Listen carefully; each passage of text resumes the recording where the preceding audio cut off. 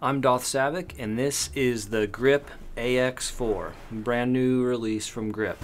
This bag is just a touch heavier than the AX15 that I'd weighed. That AX15 was 1.75 kilos, the AX4 is 1.98, and that's without the rainfly on this. The rainfly no longer comes with the full-size Grip bag. Adding the rainfly in, that's a little heavier, 2.1 kilos. Basically, the weight of this new one being a little bit heavier pushes it just above the weight of the pound Octothorpe. The pound Octothorpe is now right between the older AX15 and the new AX4. All three are quite close in weight. This bag retails for $239. Again, that's without the rainfly. If you want the rainfly, it's additional 18 bucks. I went ahead and bought it. I've got it in this bag to show you today. One of the biggest improvements that they've made, and there are quite a few things that I really like about this bag. I'm excited about it. The biggest one is the comfort of this bag, and they've done a couple things to make it more comfortable. The first is the backpack straps. They've totally redesigned the straps on here, and there's some little manufacturing defect with mine. You can see that this strap is twisted differently than this one, and I think that that was an assembly problem. Somehow either the fabric or the foam inside got a little bit twisted. It's not very nice looking that way, but when I put it on, of course I can't tell the difference at all. The new straps have different curvature to them. They feel quite a bit more ergonomic compared with the older ones. They have still secured them in the same way, and this is one of the things that really sets Grip apart from some of the cheaper bags that I've been reviewing recently. You can see that backpack strap attachment point comes down underneath this thick piece of webbing, and then they've cross-stitched it in here. That's secured so well. There's so much more surface area that they're stitching into. A lot of these other bags have just like one stitching point straight across, and you're way more likely to tear your straps if that's the case. So Grip's kept with that and done a really good job attaching these straps. This fabric is new on the back here, both on the bottom of the straps and on the back padding. It is a much softer fabric than what was on the older version. You can see this is a much thicker opening on there. You can tell it just looks different. I think that this is more durable on the older version, but it's not as comfortable. One of the complaints I had on the old straps was all these stitching points across for their kind of molly style webbing, and that was crunching the foam within the strap, and they've gone away from that. There's only a couple attachment points where the sewing comes through, and that's so low that it's not on your shoulder. That whole section of the strap that's going to be sitting on your shoulder is free from that stitching, so that foam's not getting compressed all the way across there. The downside of that super nice soft fabric is that it's a little bit slicker, especially wearing a shirt like this. That strap's a little more likely to just want to zip off of my shoulder, so it's not quite as sticky in that way.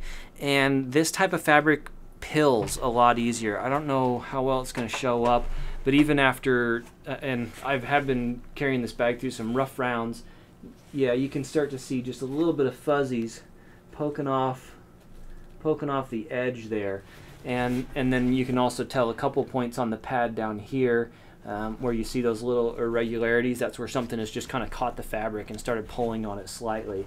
So it's not going to look as pretty for as long, but it is more comfortable. The straps are great. This brings it a chunk closer in comfort to the pound Octothorpe. The next thing, and maybe even better than the straps that they did on this bag, was they fixed that issue that I had with that hard panel that comes down the back and that rigid point right down here, which just drove me nuts. It was one of the things that really made this bag uncomfortable, as it was on the other version straight across here, and I just feel that hard plastic digging into my lower back. That's what I would feel instead of this pad. Well, they took that piece and cut it on a curve, which you can see there. So that spot being cut out means that now when I put the bag on, it's got more of that kind of hug feeling. I'm feeling that pad on my lower back. It is so much more comfortable. It is still a hard backed bag, so it's not wrapping like the Pound Octothorpe does, and that's what continues to separate the Octothorpe from the grips, is that soft back.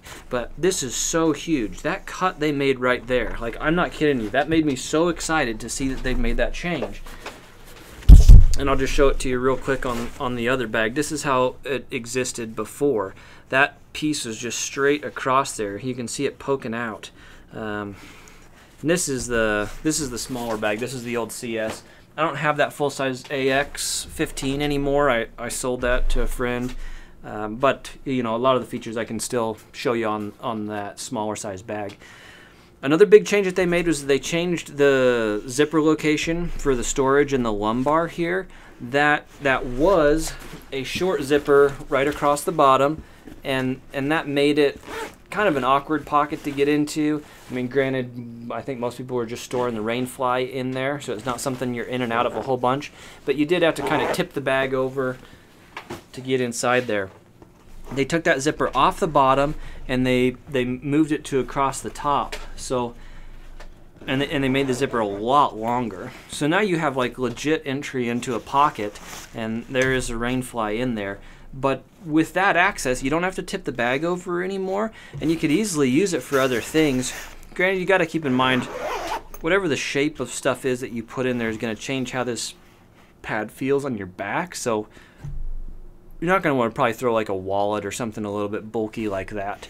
The rainfly is just perfect. It keeps that nice and uniform. Besides this backpack strap being kind of twisty, that's one of the first things that caught my eye when I opened this bag up. The other was that the bag was just kind of a little bit squeezed and collapsed in on itself. You know, granted, I got discs in here now holding it open, but I thought that was a really weird look. I can't remember ever seeing a grip bag like that before. So when I started first putting discs in here, it was hard to like spread the bag open, and so it made it seem like I'd lost room. And it's taken some time to try to get that to open back up. And what I finally did was ended up pulling the divider out of the side, the rigid sidewall. This is actually the one out of this this older style grip CS right here. But that's what those rigid pieces look like. And I found that on the new bag, they've changed this plastic. Let me just pull one out really fast and show you. It does make the bag feel a little bit smaller. Okay, so the part that I'm really talking about is how curved you see this down here. That ability for this plastic to kind of want to curl up like that is making the whole bag squeeze in on the discs. So if I stack enough in there, it does start to straighten that panel out. But this plastic that they're using, you can see how that's a nice smooth reflective surface compared to what they had used. I don't know if you can get that. This kind of looks like styrofoam because of the texture. There, you can see the reflection on it now. It's this textured piece of plastic, and it does not want to curl and wrap up like this stuff does. This is so much more happy to curl, and it's just a little bit funky. I actually put them in backwards for a couple days to see if that would kind of get them flexing the other direction, and it just really didn't make a difference. So I've got them back in their original spots right now. Bear with me while I jam this back in here and we'll move on. So you may have to go through a little bit of a break-in period to fit all of the discs. You know, if you're going from an old style AX to this new AX4, it might fit a couple discs less than you're used to in the main compartment here. And you're gonna have to stretch it out. I have, I think, 17 in here, 3, 6, 9, 10, 11, 12, 13, 14, 15, 16, yeah, 17 in the bottom. And you can see I have a little bit of wiggle room. That amount of play is kind of my ideal, right? But if I get in here and push, you can see that starting to open up, and I've got room for another 4 or 5 discs in there. But the way that those panels are squishing, it's just gonna it's gonna remain tight. So it really takes some time to stretch them out and get them to stay pushed out. I missed on the straps talking about the Hall loop. It's the same design that they've used before. That little cutout at the top of the backpack straps. It's slightly tighter than it was on the older version. I didn't love the old one. You know, I don't love this one either. I like the higher loop that's on the Octothorpe, but it does its job. The next new biggest thing on here is the redesign for the putter pocket. They took out the old double zipper across and added this single curved zipper, which is a much larger zipper. I don't know that anybody zips that a whole lot, so the durability of the smaller zippers I didn't really see as an issue. But this large zipper certainly seems like it'll last a long time. On the bottom of that flap, they do have a section of Velcro. So when you put that in, it will stick down. It Velcros itself to the back wall of that pocket. That is the identical quiver pocket that exists on the other bags. So you can reach inside, pull the drawstring if you want your putters to sit higher or lower than before.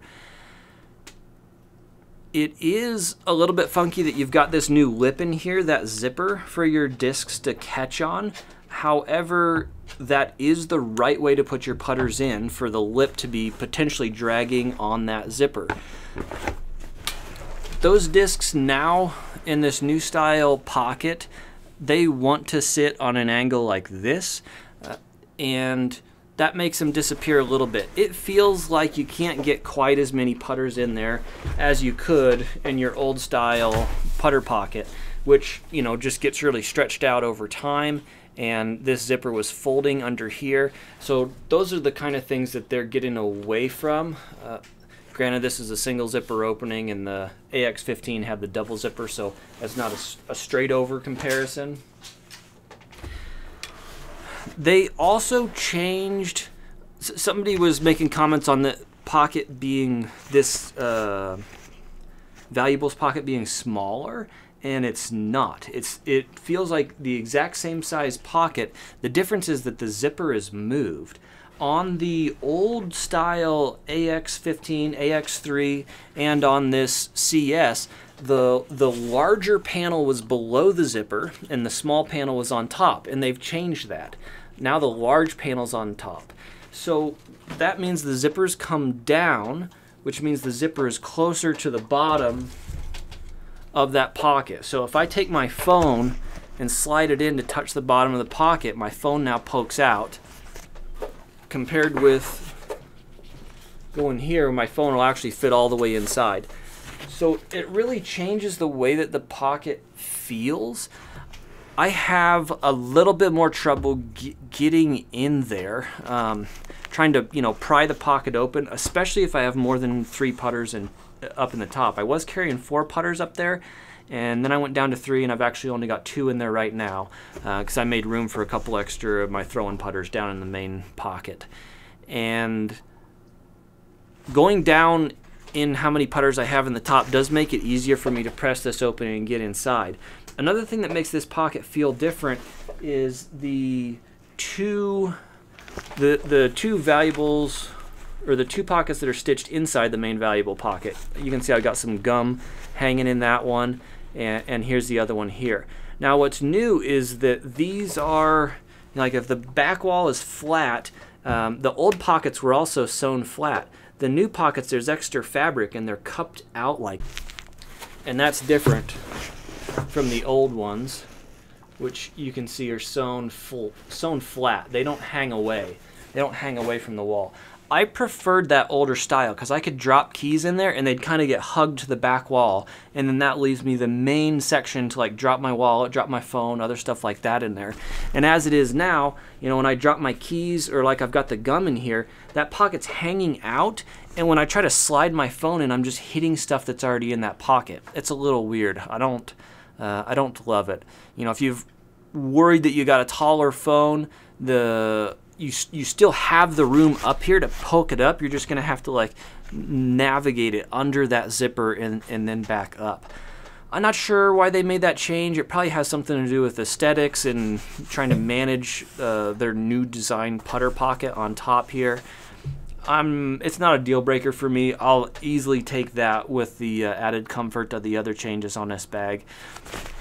We've retained pencil pockets. I really like how the style and positioning of these. It's really easy to grab these pencils up in that area. Of course, the another really exciting change that they put on here is this added umbrella holder slash stool holder, which folds and Velcros in place. There's two little Velcro points. And with those out, then it unfolds to even larger. And it does fit a stool well. I've got one right here to show you. This is a large stool. It's not one of the super tiny ones by any means. And fitting the three legs in the opening is just a little bit tight. And it does push on kind of water bottle and the other stuff that I have in here. But then the stool sits up at that height. It's not like a really quick job to get it in and out, so I only carried that for one day. A tournament I played this weekend, and it only went into that sleeve twice during the round. You know, if I'm was doing a longer hike, then it was going in there. Otherwise, it's staying in my hand. But I think that's, you know, that's not unusual for different bags that have, you know, stool storage down across the front or whatever. You're not strapping it in there every hole, right? I have poked an umbrella in there just for, you know, just for fun, and it seems great. They've got that little elastic across the top, so you can, you know, pull it tight so your umbrella's not, you know, wobbling around any more than it needs to. You can see I also did have a carabiner hanging there because we've lost the D-rings, which was a nice little touch that they had D-rings sewn on the corners of that older style. Those are gone. They don't have D-rings up there anymore. They also did have the D-rings on the backpack straps down here, and those are also gone.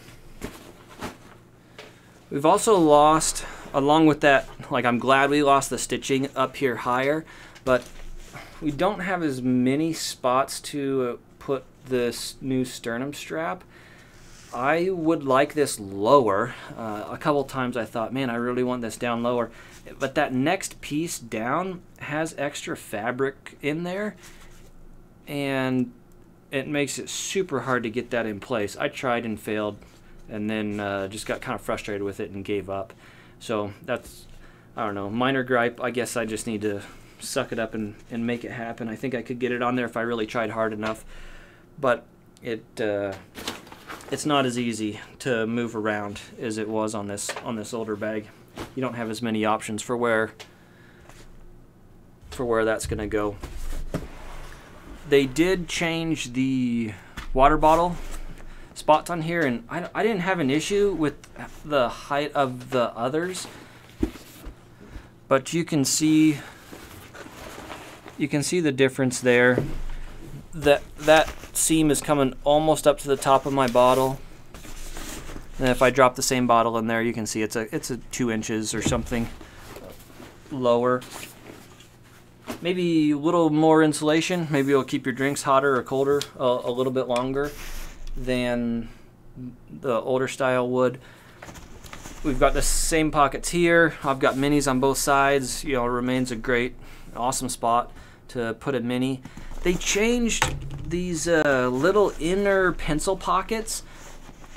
which really frustrated me. I played a wet round in the rain, and I had the rain fly on, and I had to keep digging for the pencil that was down here. That little sleeve that they sewed for that pencil pocket on the older bag, it was cut off. It was sewn on the bottom, and this one, it goes all the way down here. So the pencil disappears, which you could see would be difficult to get back out. I had to like fish, you know, try to scrape it up and pinch that thing to get it out. That's pushed all the way down. Compared with the same pocket on the older style, where they sewed it on the bottom, and that makes the pencil stop right there, still poking out. So you can see it even better with, if I grab a Sharpie here, that's bottoming out the stitching. With the Sharpie, you can still see the cap and the seam under the cap.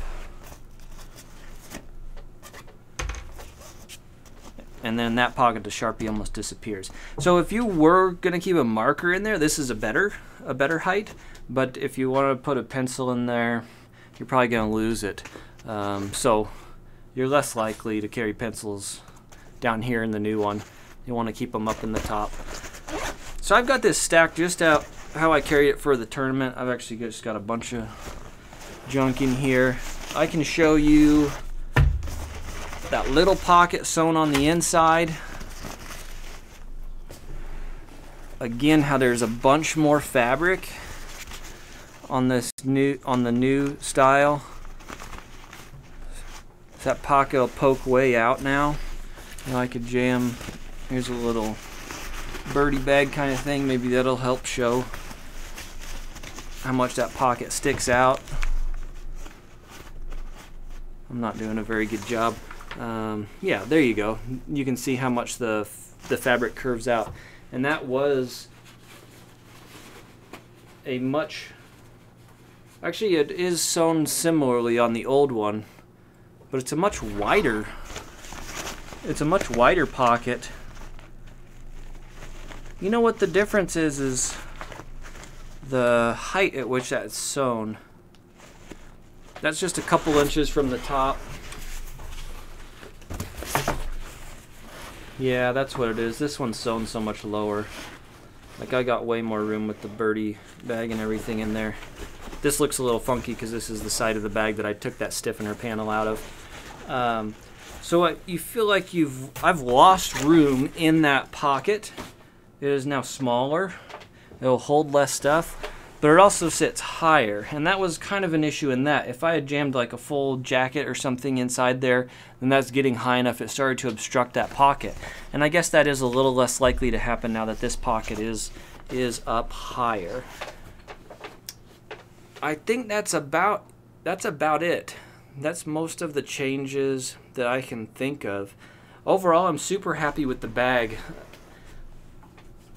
One of my favorite things of the old one was how nice it was to use this valuables pocket, and that's gone down a little bit. This one's not quite as nice to work with because of changing that zipper height. But the bag is so much more comfortable. I'm a little concerned with the durability of this new kind of luxury super soft fabric here, but if it does hold up, then this bag's really going to be great. The addition of this stool/umbrella holder on this side is awesome. So, and it's cool that they've got the Velcro in. I went and bought tons of patches. I got piles of patches now. You know, it's kind of fun to have that option to stick stuff like that on there. I hope this helped answer any questions you've got on the new AX4. If there's something I haven't covered that you're curious about, feel free to ask in the comments. And as always, thanks for watching.